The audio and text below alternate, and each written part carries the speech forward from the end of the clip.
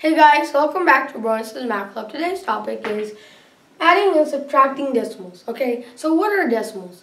Decimal numbers are numbers that have a decimal point in them. Okay, and adding and subtracting decimal numbers is really easy, and all it needs is practice. First, let's start off by adding decimals.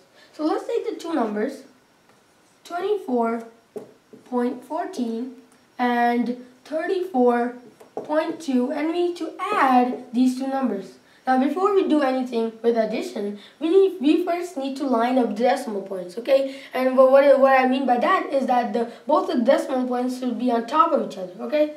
So now the problem will look something like this. Okay, so 24.14, okay? So now we have to write 34.2 so that we have the decimal points right on top of each other. Okay, now you can add. Now, sometimes you'll have spaces that are empty and you'll have no numbers in them. Okay, so you can add zeros there. Okay, so now we have 34.20. Now we have to add. Before we add, we need to bring down the decimal points, okay, from the numbers, okay, down to our sum.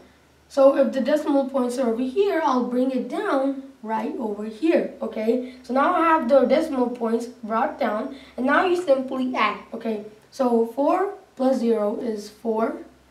1 plus 2 is 3, 4 plus 4 is 8, 2 plus 3 is 5. Okay, so we have now the sum, which is 58.34, and that's how you add a decimal. Okay, now let's subtract decimal numbers. So to subtract, we need two numbers. So let's take the two numbers, 99.5 and 56.4.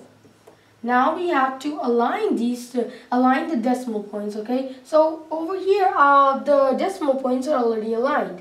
So what we need to do now is we need to bring down the decimal point, okay? So bring down the decimal point straight down, okay? So this is kind of like the same thing like when you add. Instead, you have to subtract once your decimal point is brought down. So now we simply subtract. So 5.4, 5 minus 4 is 1. Okay, 9 minus 6 is 3, and 9 minus 5 is 4. And I'm sorry, I put the addition sign over here. It should be the subtraction sign. I'm sorry. Okay, so now we have the difference, which is 43.1 from subtracting the two numbers 99.5 and 56.4.